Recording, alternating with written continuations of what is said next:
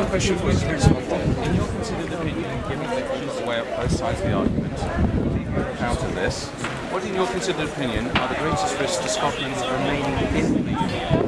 Because in voting yes or no, people need to know that side of things as well. So what are the greatest risks of staying in the Union? I'll answer that and I'll chat to these folks as well. Is that okay? Yeah.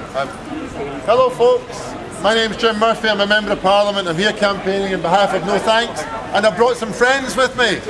That's okay. I brought some friends with me. I don't think... Where is it you're from? All right, well you're very... Thank you for bringing your Italian weather with you. Cheap. Is that this right? is Nairn weather in summer. How dare he? You're in your shorts.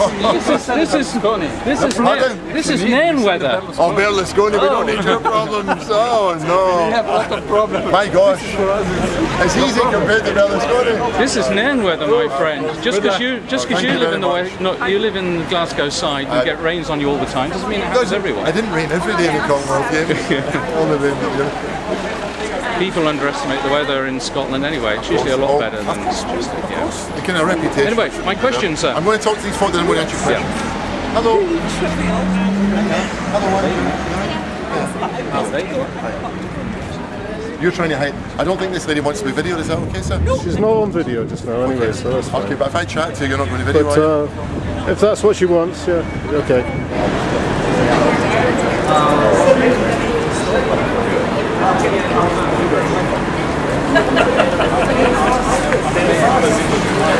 To Scotland, staying in the Union.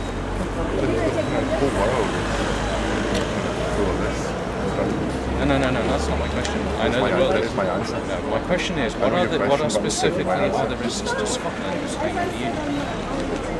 All across the world there are risks in terms of politics. In the Union or out of the Union, when you see what's happening in Russia and Ukraine and climate change and all these things, movements of populations across the world, but an enormous risk across the world, and Scotland's not immune from it. With respect, that is not my question. My question is, with respect, that is my answer though. But it's not an answer that's going to convince you, because you're standing here in the yes stall, and the yes leaflet.